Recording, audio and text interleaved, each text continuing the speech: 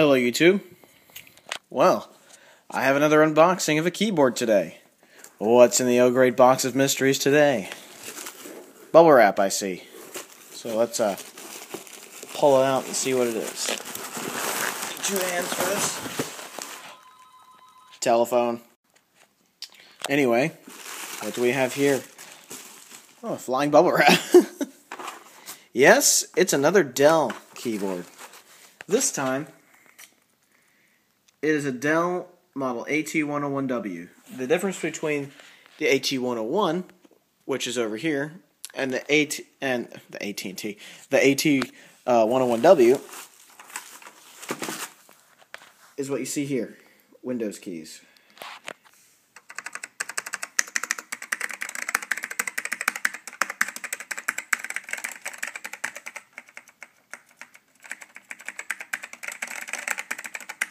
These switches feel actually a little bit nicer than the ones on the AT-101. That's odd.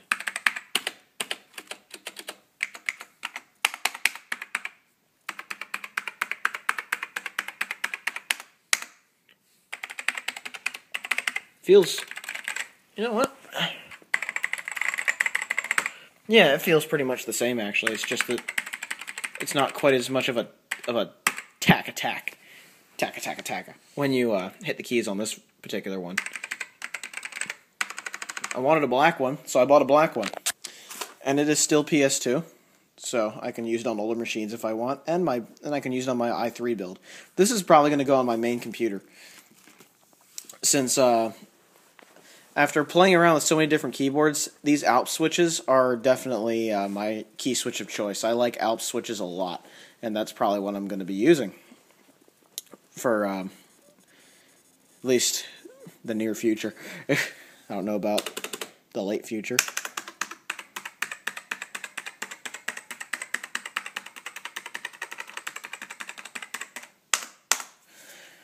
Now, supposedly these Dell keyboards were made in the late 80s, early 90s, just like most of the Model M's that you can get your hands on these days.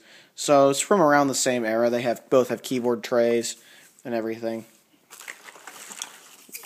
And this one you can get with a Windows key. It's made in Malaysia, which is kind of nice. And it still has that cord thing, which I'm definitely going to make use of.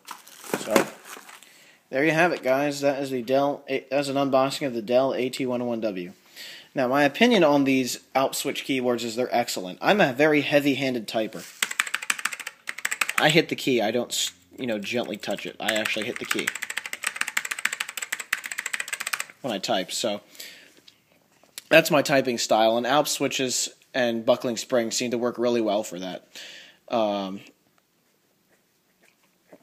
So it's a nice, for me, these black Alps slider switches are a nice compromise between buckling spring and cherry switches. Cherry switches are very delicate feeling and very, very smooth and linear, whereas these feel a lot like cherry brown switches, if I could compare them to any of the cherry switches. They feel very similar to cherry brown switches. But they're a little bit more, rugged feeling than that. And I like that. It doesn't feel, too delicate.